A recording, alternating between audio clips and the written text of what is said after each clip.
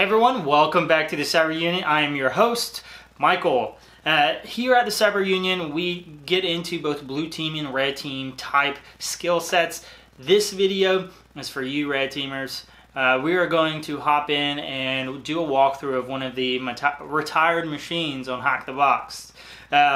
I wanted to do something a little bit different while I work on my Adobe Premiere skills, seeing how I just got it, and I'm doing a course on it. So hopefully the content moving forward is going to be a little bit better than you've seen in the past. So let me know how you feel about it in the comments below. This video, again, we're going to be walking through one of the hosts, Lame. It's a retired Hack the Box system. For those of you who don't know about Hack the Box, check it out. To get access, you gotta go through and kind of hack your own invite to get a free access level. There are a bunch of guides to it. I definitely recommend you try it yourself before giving in and getting the walkthrough yourself. This video particularly is going to be a culmination of me hacking Lame and then also looking over everyone else's solution. So comprehensive solution, if you will, in a video format. So I'm going to be talking over as I work through the machine. So let me know how you feel about this video. It's going to be a little bit different. Tell me your feelings. Don't hold back, guys. So enjoy. Again, like, share, and subscribe, and we'll see you on the back end. Alright, so let's get this show on the road. I have already ran Nmap for brevity's sake. We have FTP, SSH, SNMP, and one other service found. We're going to look at FTP first. It looks like anonymous access is allowed, so let's give that a go. I'm using Netcat here.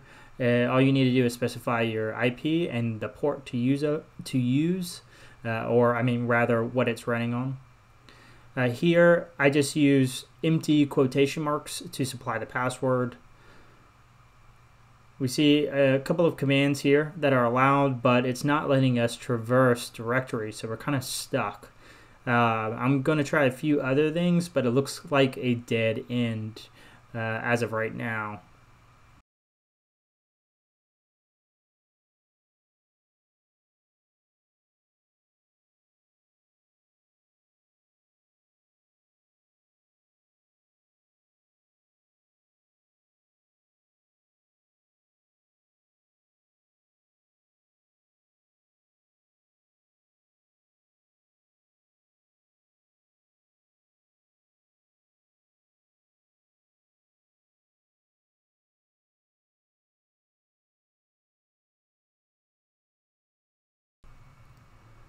Alright, so we're going to see if there's any exploits for this version of FTP. Searchsploit is a good tool to use. This is actually ExploitDB's dump of exploits. So we see one here that we can use, and you can see that Metasploit has it as part of its framework. So we're going to hop over to Metasploit and see if we can get it to work. Looks like it's there. We'll go ahead and copy it and select it as our exploit. It's always good to show options. It looks like I was already in here using it. IP's in there, the host is in there, and then we just run it. Now you also have the option to run check to see if it is vulnerable. Mileage may vary with that. Sometimes it works, sometimes it doesn't. And it may give you false positives and false negatives as well. Alright, so it was not successful, so we're going to move on and try something else. Right now I'm kind of in the quick win mode, right? I want to find something to work. We tried anonymous access, couldn't do nothing with it. We tried to exploit a potentially vulnerable version. However, that didn't work either.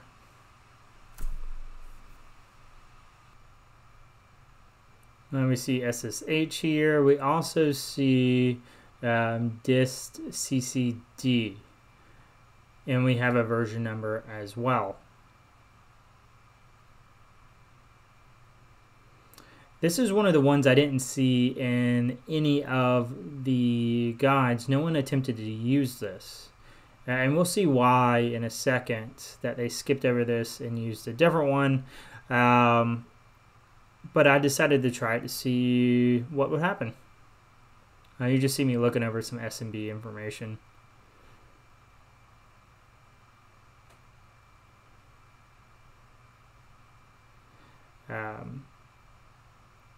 Yeah, so I stopped and I wanted to use SNMP first because it was kind of in the order. I like just going in order. Except, unfortunately, we don't have a version for Samba, so it's kind of hard to pick an exploit to work. I'm going to attempt to use enum for Linux to try to enumerate a version or just some information about the host. Enum for Linux is awesome. It works pretty often if you can get a null session or credentials. We were unsuccessful in getting any information from this host, really. Any actionable intelligence anyways. Alright, so we didn't get a lot about the SNMP, so I want to run a script to see if I can get a little bit more information about SNMP. So we didn't get any additional information, and I actually thought Nmap was breaking on me. So I was trying a few different things out here. Here I just had a typo, but it still ran. Checking and see some debugging here. I wasn't able to figure out what their issue was. I tried to even run some updates and stuff. But you'll see in a second where I just went ahead and moved on and tried something else because Nmap was giving me some grief. Moving on to look at Searchploit to kind of see what's going on with SNMP, to see if there are any exploits. Tried SMDB, but Samba was probably the better option. We can see here that there are an insane number of possible exploits. And yet we still don't know a version. We can't even narrow it down to a major version, or 1, 2, or 3. So we're kind of lost here. If we look at the other guides out there, they kind of point us at the map script one. But we don't have anything right now that'll point us towards that, so I didn't want to use it yet. I wanted to develop some more information first. You can kind of see my cursor. That's the one I'm talking about right there. It's a command execution. It is in Metasploit.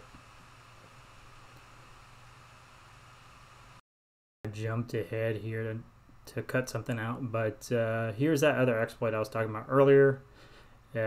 This has a chance to at least get us a foothold on the system and do some additional reconnaissance. So let's see if there is a flaw.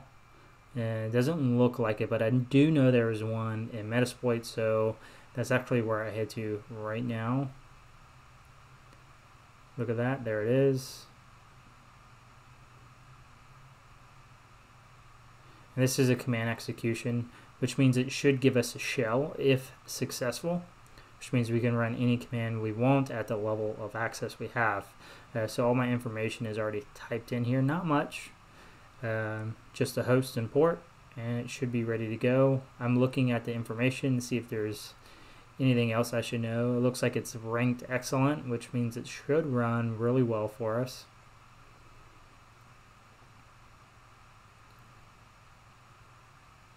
It's always good to look at the CVE to get a little bit more additional details before you run something, especially in a real pen test.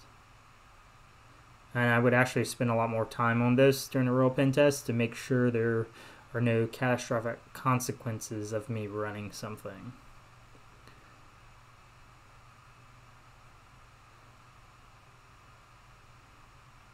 There we go. Looks like I'm satisfied. I'm going to run check. This is what I was talking about with the SNMP, or sorry, the FTP vulnerability. You can run check and it'll tell you if it's vulnerable. In this case, it says it is. We run it and it is successful, so it was telling the truth to us. Looks like we have daemon level access. And I should have did all my post-exploitation reconnaissance, and I did when I initially went through the system. I just forgot to do it here. Sorry, guys. But what I'm doing right now is looking for SNMP because I want more information about it so I can get a higher level access. So a little more information about this. So I messed around with this daemon access, trying to run some kernel privilege escalations and things like that, and I was unsuccessful, which is probably why most people avoided this. There's definitely an easier way. Also, with the SNMP, everyone else's Nmap scan was showing them the Samba version, and mine were not. So I couldn't jump straight to the Samba exploit. I needed to find a version number in order to make that logical leap, which is what I'm doing here. So you get to see things a little bit differently. Sometimes you need to do this on hosts. You need to work your way to a lower level access to be able to do more reconnaissance on services running, and then use that information to get a higher level privileged account, which is what we're doing here. Samba version was supposed to work on some versions of Linux. It didn't work in this case. I was Googling different ways to actually see Samba versions. That's why I was doing the PSOX. And I wanted to manually go through this to see if I see anything goofy for Samba that may show me where it's at on the system. I do see SNMP, which is notorious for showing you versions of stuff running on the system. It's definitely a really good way if they have an easily guessable public name.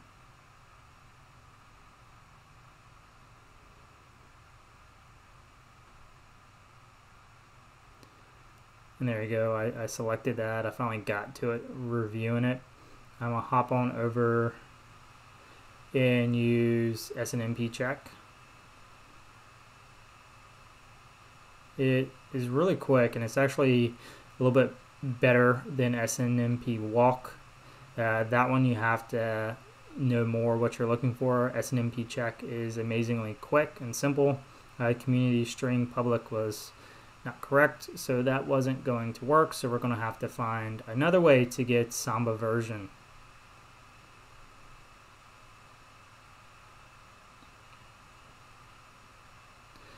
And right here I'm looking to see if see what's running. We may see an additional service running on a loopback address, or just some service we didn't pick up with our Nmap scan, so it's always good to look at netstat command. You see telnet running there. That's probably our share, or not our share, our shell rather.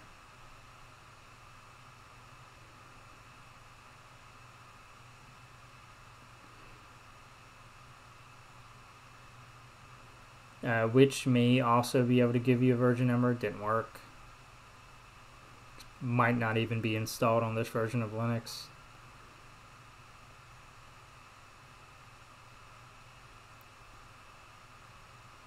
And the delay there is me looking at a reference on how to identify version number. Looks like we finally got it. Beautiful. Now we can use this information to identify an appropriate exploit. So we'll go back to our search exploits. Looks like I'm being silly because we already have it there. Oh, I just typed in version 3.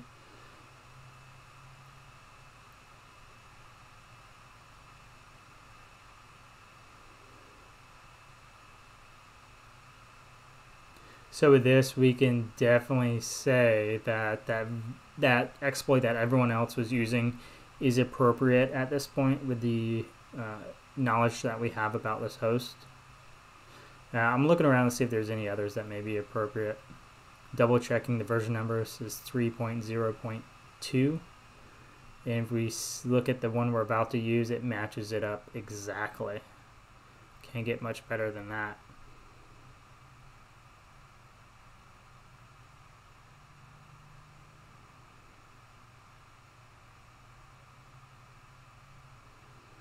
Now we just have to locate it in Metasploit.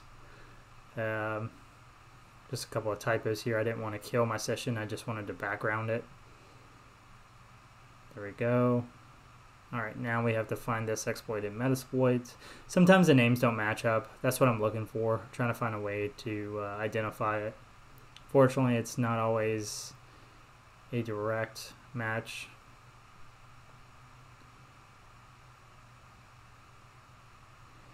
I looked at it and there's like way too many results, so I needed to narrow it down. So I just typed in Samba. And that should help us find it a little bit easier. There we go. Number 13. Just copy this just like we did the other ones. Show options. We show info. Info gives you a little bit more information on the exploit you're about to run. Definitely worth checking out before you just YOLO and run something. Just kind of reading what it's supposed to do.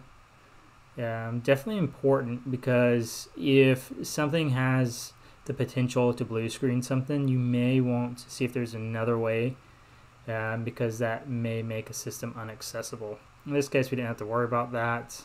It ran beautifully. If you notice here, it didn't really give you a prompt, it just gives you a black screen. Sometimes your shells do that. Realistically here, I would escalate to a TTY shell using Python if it's available in the system. Timer is running low for me to finish this video, so I kind of just rushed through it. Right now, I'm looking for all of the hashes for the user in the root level. This kind of how Hack the Box works. You submit those once you find them. So that's the user one right there. Now I'm looking for the root one. So I'm looking through all these accounts, and I'm kind of an idiot because I should have just checked in the root folder. But sometimes they're not there. So I'm just doing the diligence here.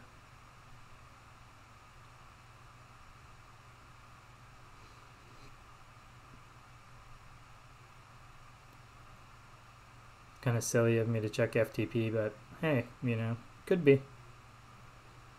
Now I'm thinking it may be a hidden file. That's why I'm using the TAC LA. That shows you all the hidden files as well. Here you can see how I saw bash history and all that. That's only because I used the TAC LA. And I see this sudo as admin successful thing, and I was just curious. I should have noticed that it had 0 bytes and not even worried about it.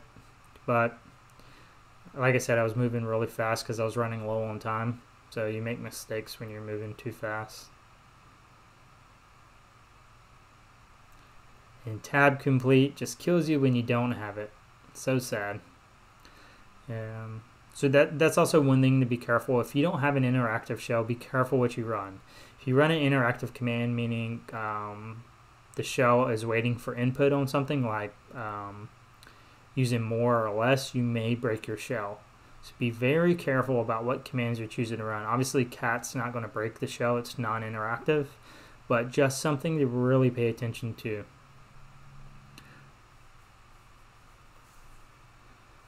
And I finally decided to go to root and look there. You got root.txt. We're going to cat that out. Voila, and that's the end of it. Alright guys, thanks for hanging out with us on the Cyber Union. I hope you got something out of this video. Again, let us know what you think about these new style of videos, and we'll see you next time here on the Cyber Union.